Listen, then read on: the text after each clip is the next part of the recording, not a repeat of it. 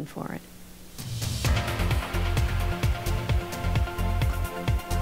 Good afternoon. This is the Shoveltown Scoop, and I'm Carrie Rapolo. We are going to kick off today's show with some school information. Just a reminder to parents and students that Monday, October 12th is Columbus Day, and there will be no school. And then also tomorrow, Thursday, October 8th at 6:30 will be the school committee meeting taking place over at the Simmons Lecture Hall at the high school. Their agenda is posted to the town's website, and you can go to easton.ma.us to find out what they are going to be discussing on their agenda.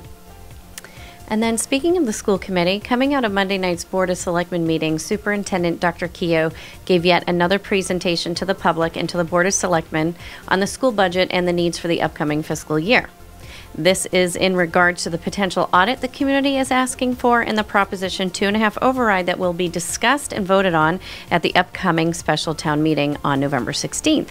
Here is a short video of his presentation outlining the current spending of Easton Public Schools. So our $38 million budget basically breaks out into these percentages. So 79.1% goes to salaries, 0.9% goes to professional development, 2.5% to equipment and supplies, which includes technology, 3.1% to regular education buses, 4.9% to maintenance, 5% to out-of-district, that's the OOD, tuitions, 2.1% to out-of-district transportation, 1.5% to sped services, and 0.8% to district-wide central admin expenses.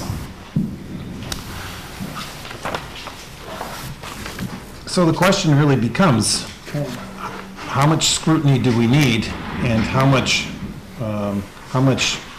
can you get from an audit or from a more in-depth analysis? So in response to that, Selectman Kevin McIntyre asked Dr. Keogh the question about how many audits do actually take place for the school committee in the budget and across which department. So here's a quick video of that. Okay. And do you have a number as to how many audits currently take place within separate little compartments of the school department? An exact number, no, off the top of my head, but I think we could gather it. We could definitely gather that.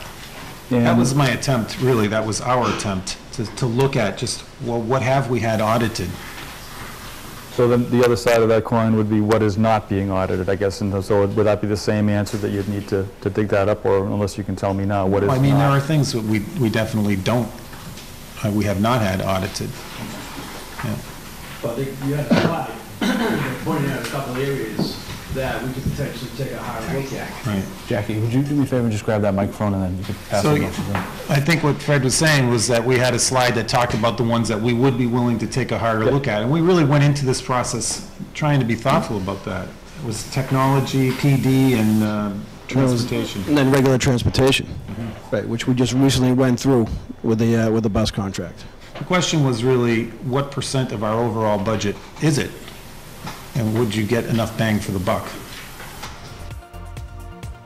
So Dr. Keogh also went on to say that the Massachusetts Department of Elementary and Secondary Education listed Easton as 26 from the bottom in per pupil expenditures. Here's a quick video of him explaining that. It's all important for us to consider. And I do think that rankings matter. I do think that they can be held against us in the college application process. I do think that large classes deprive kids of individualized instruction and focused attention, and that a child in need of social emotional support, which we all know is a growing issue in our society, is less likely to receive that support in a large class. It also has been proven that teacher morale suffers in schools with larger class sizes. If you would like to watch the Board of Selectmen meeting along with Dr. Keogh's presentation, you can do so at our website, which is eastoncat.org. All right, so on to some Easton road maintenance information. The DPW was working on some roadway resurfacing. The work will take place on Prospect Street between Bay Road and Purchase Street. The construction is estimated to take approximately 1 week and is subject to delays from weather. If you would like to get in contact with the DPW, you can call them or email them. Their information is listed here. Or you can also go to the town's Facebook page and just search for the town of Easton of Massachusetts, and there is information listed there. All right, so now that the flu season is quickly approaching, the town of Easton is running a seasonal flu clinic for the residents of our town. Here are some dates and times and locations for you and your family to go ahead and receive the flu vaccine. The injectable version is available for children ages 3 and older, and there will be a limited amount of doses of the flu mist for children ages 2 to 18. And you can always call the Board of Health if you have any questions. Their phone number is 508-230-0620. All right, so we have some senior news here. The Council on Aging wants to remind seniors in our community that every second Thursday of each month is the Triad Meetup with Sergeant McAvoy of the Easton Police Department. Triad is a collaboration of the Easton Police Department, the Bristol County Sheriff's Department, and the local senior citizens community of Easton. Okay, so also the DPW is looking for snowplow contractors for the upcoming winter season. That's for 2015 and 2016. You can find your application either at the DPW at 130 Center Street, or you can also download it on the town's website. Again, that's easton.ma.us. Okay, so on to some government news. On Tuesday, the primary elections took place for precincts 1 and 2 right here in Easton. This is to replace Senator Thomas P. Kennedy after he passed away in July. Michael Brady, a Democrat out of Brockton, won the initial election, and then he faces off against Deal and Raduk in November's general election. I believe that'll be on November 3rd. Okay, so on to our town government news. In Easton here, I mentioned earlier that on Monday the Board of Selectmen met and had a very full agenda. First, they met with the Rent Control Board and discussed the petition for rent reduction at the Easton Mobile Home Park, which is located at 305 Turnpike Street. Attorney Paul Haverty mentioned that the board has enough information to reduce the monthly rent to $200 as it falls under the legislation of issues to look at when it comes to failure to perform ordinary repair and maintenance. Here is a clip of Dan Smith discussing that. Yeah, there's been a tremendous amount of information provided by both sides, both the renters and the ownership. I firmly believe that there should be a reduction in rent. I'm happy to propose a number to the group if you guys want to consider it. I believe the rent should not be reduced by, but to $200 a month. And it is currently, I didn't review the back, is it currently 3? No. It's currently 4. 4. Yeah. Mm-hmm. Yeah. And that's predicated on our own direct experiences with the developer, its council, its project management team, its engineering team, and feel firmly that it's originally I believed it should have been a modest amount. I believe there's a reflection there that dictates a greater justification for a reduction there for the renters. All right, so after that discussion, the Board of Selectmen then went on to discuss the Town and School Committee audit, where a citizen's petition was filed. This was in response to the community's buzz over Proposition 2.5 override and the need for that. Here is a clip of Town Administrator David Colton discussing the town budget, the concern over the reserves, and some other concerns he has over spending about $70,000 on that audit. Here's the clip. As we go down this road for a Proposition 2.5 override, if that is the consensus that emerges in this community, if people want to go in that direction, we must address the reserves first. It would be lying to people to say, vote for an override to fund the departmental budgets without funding the reserve first, because all that's going to do is delay that day when we need to retrench once more and make those cuts that we'd be facing anyways. And there's a way to do it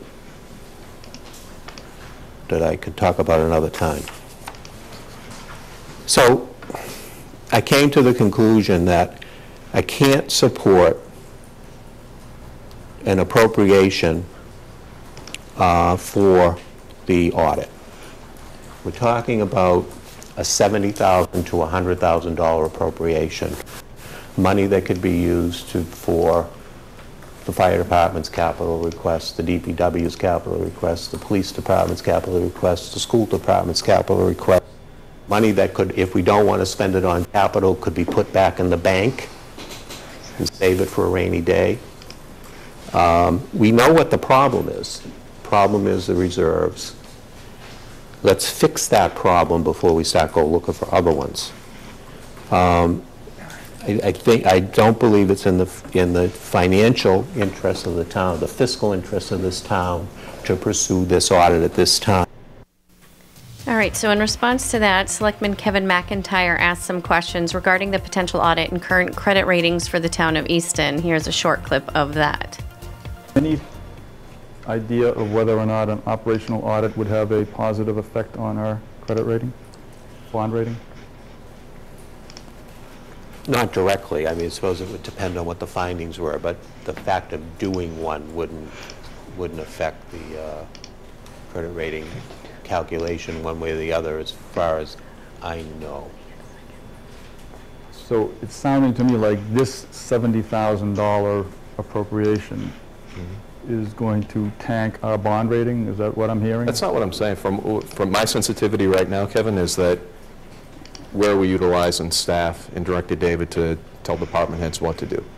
So if it's an audit, it's an audit, but are we cutting off our nose and spite our face, given the fact that we have this debt service credit rating on the long term that's, bordering AA- to fall to moderate. And it's something that I've felt pretty passionate about for a while now, but to see what First Southwest came back with just a couple days ago, there's a greater sense of urgency. There is a greater sense of urgency. All right, so if you'd like to watch the Board of Selectmen meeting along with the Rent Control Board, we have it up on our website. That's www.eastoncat.org.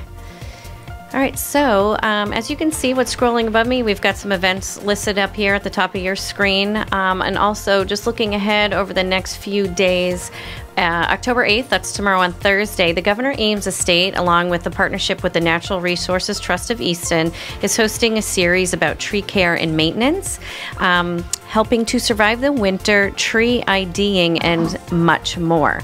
That is from 5:30 to 6:30 p.m. It will cost $10 for members and $15 for non-members. You can contact Kelsey over there at the trustees. There's her emails listed.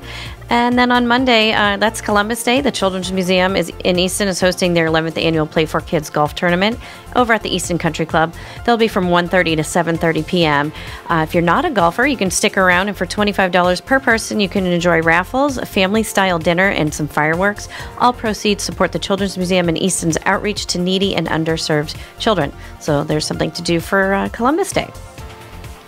All right, and you can save the date. October 17th from 9 to 2 p.m. is the Electronic and Appliance Recycle Day over at the Covenant Congregational Church in North Easton. Some of the items you can bring to the parking lot is computer towers, scanners, VCR, copiers, DVD, and stereo equipment, just to name a few. There's a small fee for recycling these items. If you have any questions, you can contact Dennis Wood. His phone number is 508-277-7513. And then on October 17th, same day, is the DJ Dream Fund 5K, 10K. That starts at 9:30 in the morning. That's going to be held over at Parkview, and you can go to djdreamfund.org for more information. All right, so that should do it for this week's Shoveltown Scoop. You can check us out online at eastoncat.org. You can watch us on television channels 9, 97, 98 for Comcast, or 22, 23, 24 for Verizon. Hope you guys have a great week. We'll see you next time.